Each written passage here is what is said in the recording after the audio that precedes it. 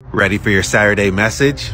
Take in fully what I'm about to say to you. What has already happened in the past has already happened. And unless you have an ability to go back in time, you can't change what has already happened. What has happened was meant to happen in the way that it happened. If it was meant to happen any other way, it would have happened any other way.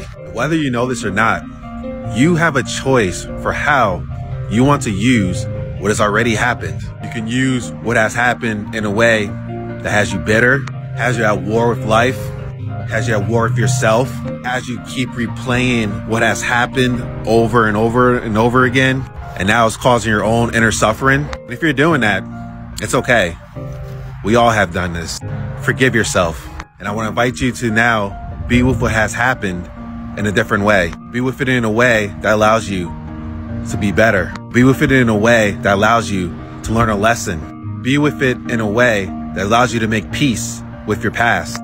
Make peace with yourself. Now to be fully present in this present moment now, in which you're no longer defined by your past in a negative way. You can be defined by your past in a powerful way. Be defined by your past in an expansive way. Be defined by your past in a peaceful way.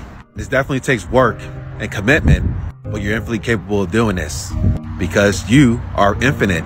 You can start to rewrite your story whenever you decide to. So grab your infinite pen and start writing. I love you infinitely.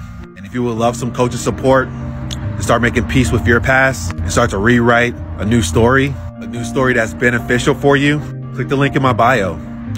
Schedule a complimentary 1 hour life-changing TC coaching session with me, and we can co-create that together if you're committed to creating that. And as always, stay connected.